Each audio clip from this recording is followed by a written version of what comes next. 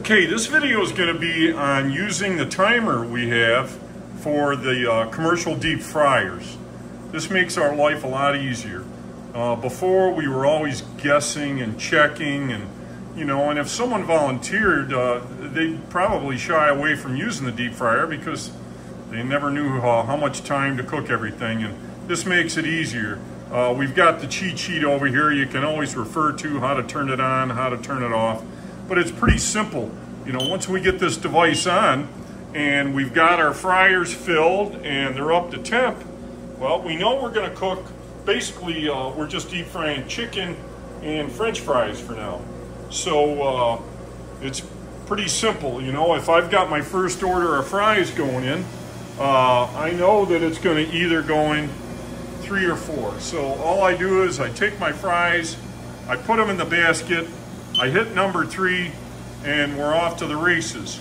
Now, if I get another load of fries, well, I'm gonna push number 4. Okay, if I get a load of chicken after that, I know it's gonna go in either 1 or 2. Those are just the sides, and we hit that. Now, if for some reason I hit the wrong button, I can always reset this. Same thing over here. I can reset it. And once this is done, it's going to give us a nice loud beep. And I'm going to, I'll pause the video for right now until that ends, and just to give you an idea of what it's going to do when it runs out of time. And then you just pull your basket. So let's speed things up a little bit. Okay, so we've got our order of chicken in location number 2. And we're doing other chores because we don't have to babysit it with this nice timer.